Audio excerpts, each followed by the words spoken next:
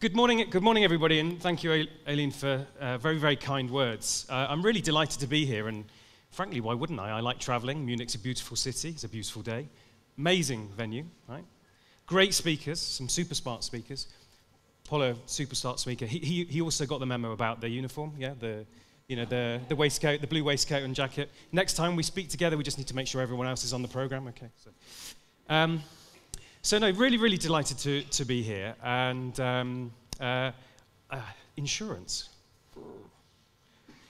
So let me tell you a little bit of background. When I was a boy, 7, 8, 9, let's say, I grew up in the countryside. And our house sort of backed onto a cornfield, and then there was sort of rambling farmland.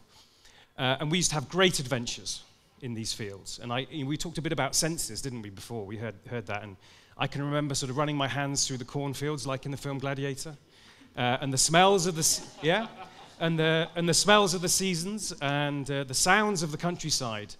And we had great adventures, and we pretended that we were warriors, or when we grew up, we were going to be in the army, or police, or adventurers, or go to the moon.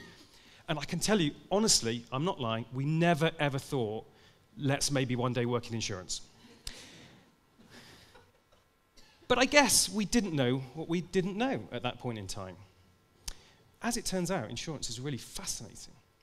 And I've worked in many sectors, and it's the most interesting by far, because it helps society to work. Okay. The sharp end of insurance is that last year, our biggest single claim was, after Brexit, I don't know what's happening with the exchange rate, but about £20 million for a motor insurance claim. How can that be? Well, sadly, tragically, a 17-year-old who put his 3 best friends into wheelchairs for the rest of their lives. It's about £5 to £8 million for a lifetime of care for a quadriplegic or a tetraplegic. So the sharp end of insurance is pretty sharp.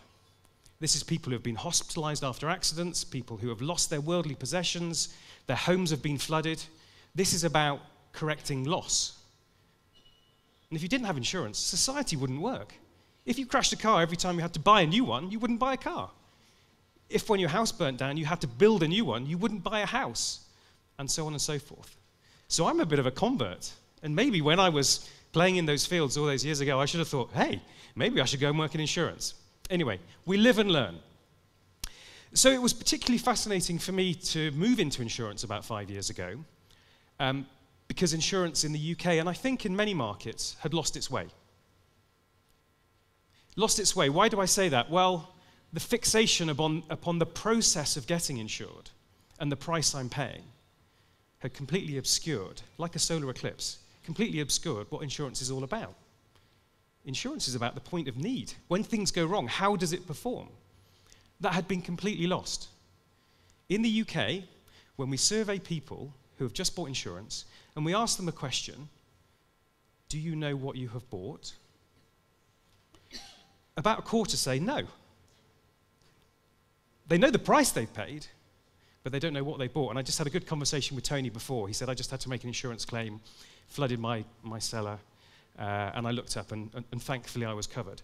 Well, 25% of people don't know what they bought. That's massively undercalled, because people don't want to say they're stupid in surveys. And so, imagine, I go in to buy a nice new mobile BMW car, I pay the price, I put the key in the ignition. I forgot to ask if it had an engine. Oh, silly me. Well, people are buying insurance not knowing what they bought. It's crazy, and it's not exactly cheap. So insurance had lost its way. It was really a broken industry. And actually, the business I was in was a bit of a broken business. And it was for sure a broken marketing team. And it was definitely a broken brand. We were declining at double digit. And lo and behold, the answer to all this is fixing. You couldn't make it up. That golden thread where the unmet customer need is what fixes the brand, fixes the marketing team, fixes the business, fixes the sector. So this is a story about fixing, but with a twist about how we've used technology to demonstrate that on a worldwide stage and on a bigger stage outside of the insurance context. So I'm going to take you through a story about drones, what it's done for the business, a bit of why we did it, and also some of the learnings that may be generalizable and you can take with you. Okay, who can name the actor? Hollywood's in a bit of trouble right now, but anyway, who can name The actor. Harvey Keitel, of course. Who can name the character? Winston Wolfe, the wolf, the ultimate fixer. And the film? Pulp Fiction. So put your hand up if you've seen the film Pulp Fiction. Okay, so that's good. So I don't have to do a whole... For those who haven't seen it, all I say is watch it. It's one of the most iconic films. This is one of the most iconic characters and actors in the world. And he happens to be the spokesperson for our advertising, which is an unusual choice, maybe, to have a gangster who cleans the brains up of Marvin when he's been shot in the head in the back of the car as a spokesperson for the least trusted sector in the world. Yeah, that might be an unusual decision. Sorry, by least trusted, I mean insurance is the least trusted sector in the UK. Sadly, the UK are the least trusting people in the world. Maybe that's how the hell we got to Brexit. I don't know, don't get me started. But he is a fantastic metaphor for our intent to be a fixer. He very elegantly, quickly, simply makes really messy problems go away. Right, okay. It may be the brains off the back of a seat, I grant you. But he's a great metaphor for our intent to be a fixer. And he's great at fixing. Does a fantastic job. And so in 2014, we relaunched the brand with this guy as our spokesperson, and we set about sort of righting the wrong, putting the point of need back into focus. And so we launched a number of market-leading propositions, which basically say that here's our integrity as a fixer.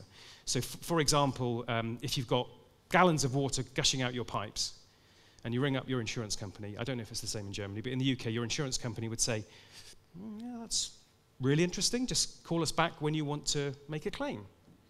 Okay? But you know the plumbers, right? Yeah, but we only fix it afterwards. You know, we don't. So we've now launched a proposition where we'll get you an emergency plumber within 2 hours. This is simple stuff. This isn't rocket science. The rocket science or the drone science is to come. This is just the build-up. It might take weeks for my car to get repaired. We'll guarantee we'll do it in 7 days. Or we'll fine ourselves if we don't. My mobile phone's lost. It might take days. I mean, what's that all about? We look at them 300-400 times a day. Yeah? We scroll the height of Big Ben, whatever the relevant monument would be in Germany, every day. So, what? Days? So we get it to you within 8 hours. So we went through this process of fixing all the dysfunctionalities in the market to be the fixer brand. And we've had great success. We've moved from 16% decline in 2014 to 31% growth last year. So it's worked really well. And the great thing is it's permeated throughout the whole organization. What do I mean by that? So we heard about ads, acts, not ads. So I'll tell you a very, very small anecdote. I was sharing it with somebody last night, and we both agreed it was a killer, so maybe worth sharing. So there's a guy, one of our colleagues, who's on our Twitter handle, based in Leeds, sort of north-ish in England, answering our tweets. And then one comes in and it says, I'm really pissed off with Direct Line because my TV was stolen 4 days ago, and I haven't had the replacement yet. Okay? Anyway, to cut a very, very long story short, this guy happened to live close to Leeds. So our colleague, who the week before had had his training on fixing, what would Winston Wolfe do, logged out, drove home, picked up his TV, drove it to the customer's house. So the customer could watch the boxing fight that they'd wanted to watch that night, which was the reason they were pissed off. Amazing, right? And that was just because he understood what it was to be a fixer. So this is all great. Next slide, please. This is all great, but it's still the case that people don't really care about insurance other than when they either make a claim or they buy. Why would they? We heard, Tony's son didn't want to pay for his insurance, and, why would you? It's a relatively low engagement category, given its cost and its importance. People don't want to have to pay it. They certainly don't want to have to use it. Okay? So the problem we had is, how do we have a conversation with our customers outside of the renewal process once a year, and outside of the claims moment? Only 10% of people claim a year. So for the other 90%, all they know of us is, I want to buy it as quickly and cheaply as possible. Well, we want them to think more of us than that. So how do we have a conversation? How do we drive consideration for the brand on an ongoing basis? How do we permeate their thoughts when people don't really want to think too much about insurance? And so we realized what we needed to do, taking inspiration from Google, actually, who say we want to fix some bigger problems in the world. Thank you. We want to fix some bigger problems in the world, so they want to fix, water shortage, internet connectivity around the world, eternal life, and so on. And so we said, well, maybe we can't fix things like that. We're not going to really do anything around eternal life, for sure. But maybe we can find some things that need fixing in the world. So we went on a bit of a hunt about what would symbolize our high-performance insurance in another context. And so we decided to hack lights. Okay? So in the UK, there's a whole bunch of lights on the streets. But when you take a step back, they're not very good. They're fixed. Yeah? They don't follow you around. You might happen to have a broken one on your street, and that encourages a mugger to find you there, or the road may not be very well lit, and you therefore have a crash. But also, crucially, there's large parts of the country which aren't covered very well at all. And the sad truth is more people are killed on the roads in the winter months. Some of that is because the roads are wet, but a lot of that is because vision is impaired because it's dark. So we decided that we would hack lighting and try and find a way to do high-performance lighting. And this, in the end, manifested as something that we called Fleetlights, the first in what we're describing as a direct line initiative. At the very end, I'm going to give you a little bit of a peek of number 2, which only launched last week. But I'm just going to play this video so you can see what it entailed.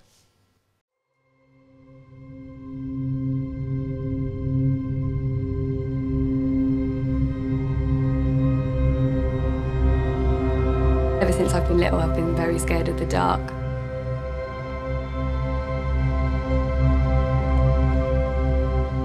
You associate darkness with being unsafe.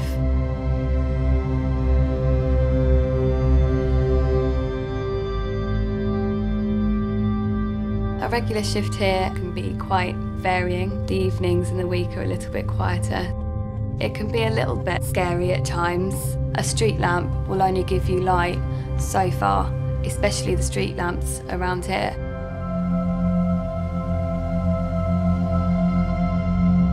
Typically, we get called out to find vulnerable missing people. The time that we get the majority of our call-outs is in the evenings. I suppose most of the areas that we get called to don't have particularly adequate lighting. It's often because street lighting is in the towns and cities.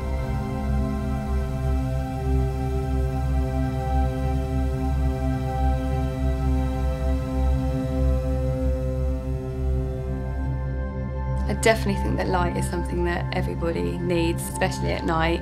It's just a source of comfort and a source of safety.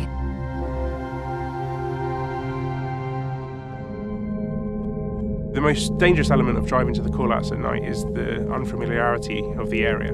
Just to have that extra set of lights to show you where the road is going, where the bends are coming up, it would just be really helpful.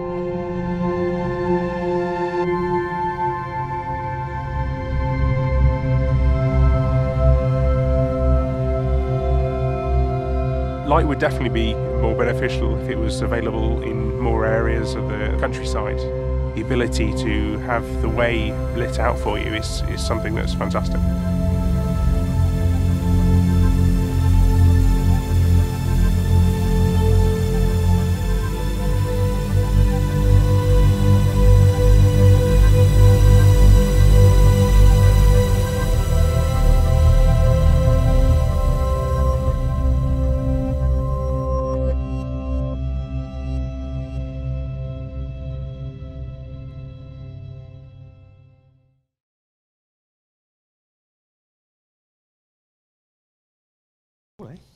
Insurance, who'd have thought? So technically, that was a mashup of leading-edge mesh network technology, so they don't bump into each other, some pretty leading-edge drones, also LED to do the lighting, and also GPS, because to make it work through your mobile, it needs a sort of bit of advanced GPS. Symbolically, it was much more than that. It was a step into the company that we believe that we need to become. So all insurers will say, we're going to move from a process of restitution actually into a service of prevention. So with AI and preventative analytics, insurance gets even more interesting because it will become a prevention service. Maybe some of you have seen the film Minority Report, You know, we're not talking about precog crime, but we're talking about maybe stopping things happening before they happen. That's the trend, and this is a step into that prevention space that we know we're going to need to occupy as time comes through. In a world where, I'm told by 2028, one neural network computer will have the same processing power as a human being, and by 2048, one neural network computer will have the same processing power as all human beings' brains put together. Got to recognize, I guess, that the world's going to move on from things going wrong to stopping things going wrong in the first place. So this is symbolically is really important for us. One really important point was we got some criticism internally about, well, when are we going to sell these things? When are we going to commercially launch these? And the obvious answer was, well, we don't know. I don't know.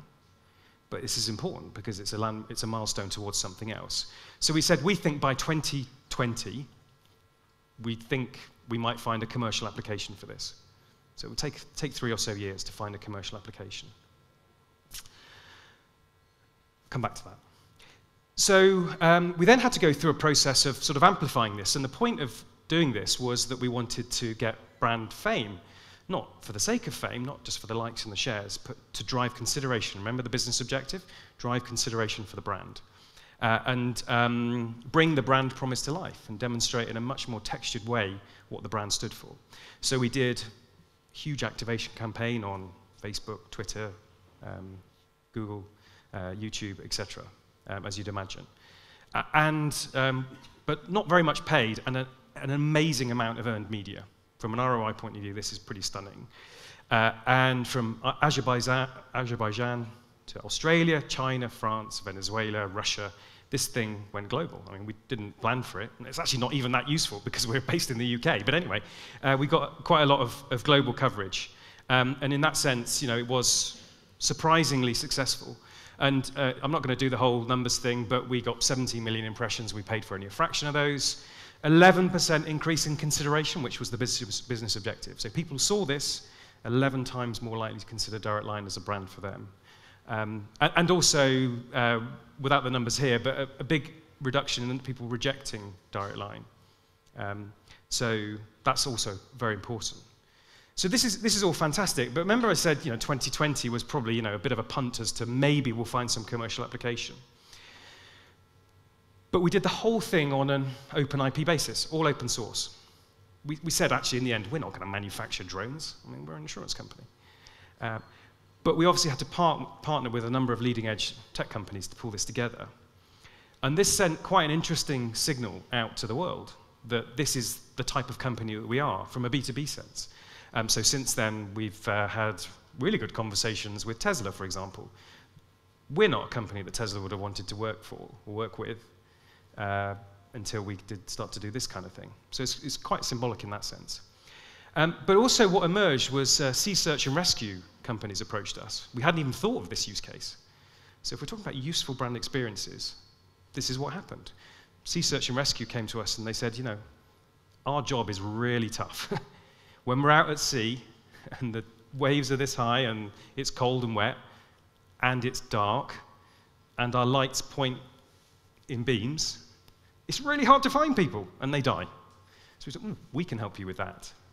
So actually just last month, we gifted the whole project to Sea Search and Rescue in the UK.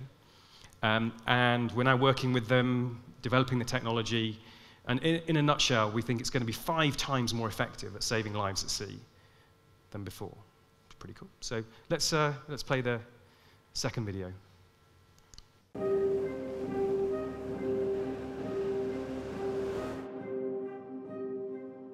This is Caister on Sea in Great Yarmouth. This is Caister Lifeboat, the only independent lifeboat in the country. We're very proud of what facilities we have in Caister. The biggest problems we have is a mixture of everything, really. Last week, for instance, we were searching for a diver for 14 hours. We do have searchlights on the boat. They're quite limited. If there's someone in the water, then obviously the radar's no good. You just need to keep your eye out. The traditional method of the lifeboat going out, it will allocate a search pattern. So if they've got a person in the water, and if the person's on the opposite side of a wave to them, they could be 20 metres away from the boat and they still don't see them. The mesh network system allows the drones to all communicate together and relays that information with the base system on the lifeboat. So now we can have multiple drones that can now be an eye in the sky. So instead of covering an area of maybe 50 square metres with the lifeboat, we can now cover 500 metres. The project with Caster is a development from Fleetlights in 2016, which was all about high-performance fixes to everyday problems, which is something really close to Direct Line's heart. This has naturally led us down this route into search and rescue as a result of open sourcing the code. And what it means now is we're able to provide our technology in order to find people at sea 5 times faster than they're currently able to. If we had a drone up and search independently from us. Basically, we've got fantastic technology on the boat, but the best course of if you're searching for someone is your eyes, and the more eyes you've got searching the sea, the better. You know, it's the future.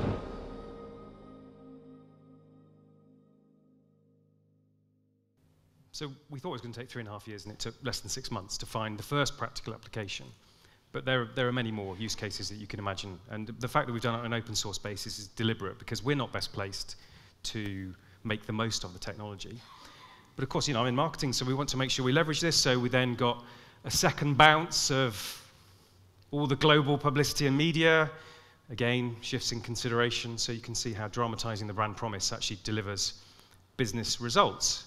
And you know, the growth story continues, and this is playing a role. It's not the only thing we've done, but it is playing a key role in our success.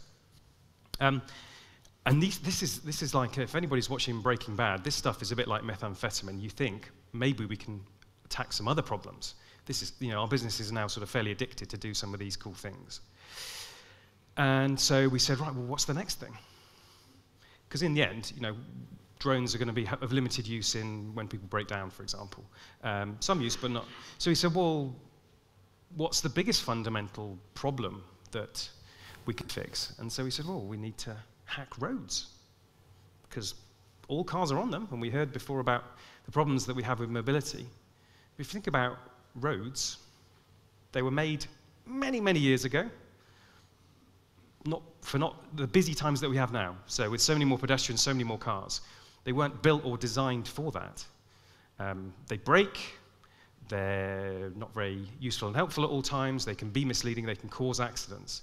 So we need to hack roads.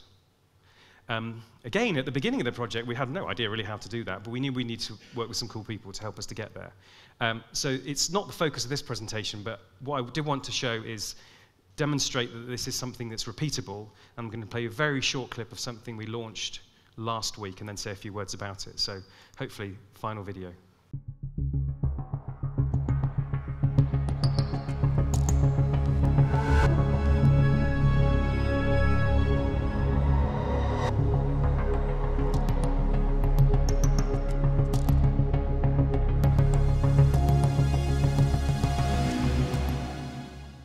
Our second initiative is the smart crossing. That's just one use case.